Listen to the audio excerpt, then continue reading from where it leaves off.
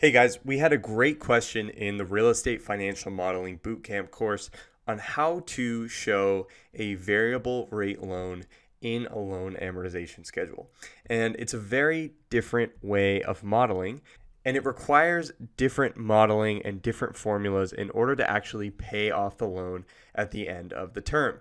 So if you have your interest rate that is changing every month, then at the end of the loan term, at the end of the 30 years, you still need to be able to pay off the loan. So you need this ending balance to be zero. So what I'm going to do is quickly freeze panes so that you guys can see what we're doing down here. So I'm going to go up into view and I'm going to click on freeze panes. And I'm going to click freeze panes right here, and that's going to allow me to keep the rows and columns visible when the rest of the worksheet scrolls.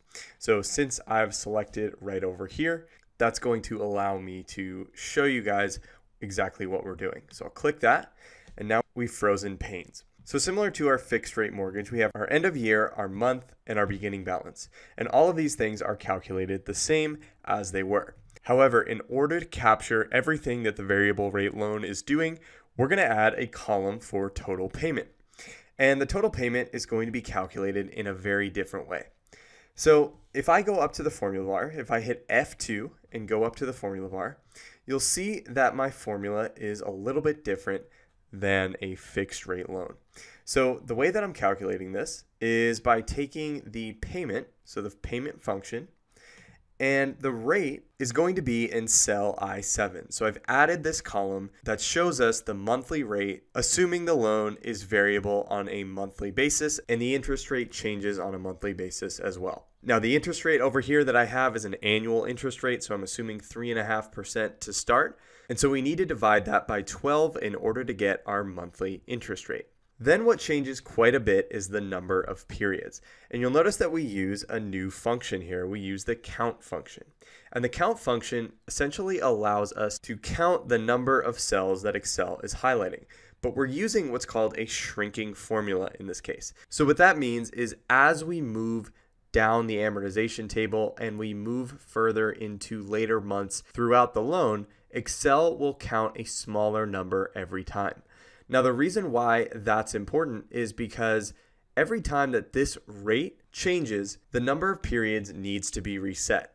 And if it's not reset, then we're not going to end up paying the entire loan balance off at the end of the term. So with this, the way that we start is we start with a 360-month period, so a 30-year amortization period. And then when we move to month 2, we have a 359-month amortization period, then 358, then 357, and so on. So by leaving that D7 cell dynamic and not locking that cell, it allows Excel to move that as we move down, but locking the D366, if we get out of this formula, you'll notice that D366 is all the way down here. And by locking that, as we move down this table, we're not going to be going beneath that. So that's the last value that we want. So if you look at the second month's total payment, if we hit F2 right here, now we're taking the count of D8. So again, by leaving this cell unlocked, we can bring this down and shrink the count quickly and easily.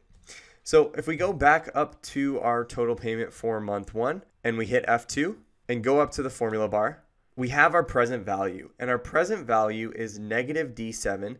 So it's that beginning balance for the beginning of the month. So this is another thing that's different. Instead of what we did in the fixed rate loan, which was use the initial loan amount to calculate our payment every month, with a variable rate loan, we're going to be using our beginning balance from that month. So essentially every time this interest rate changes, we need to reset our payment.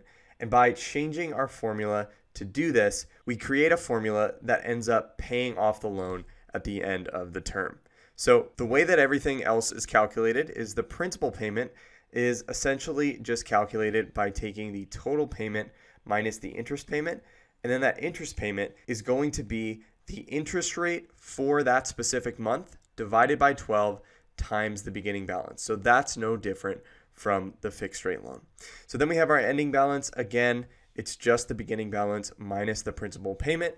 And if we go all the way down, so hit Control down, you'll see that we have a $0 ending balance, and everything is paid off at the end of the term.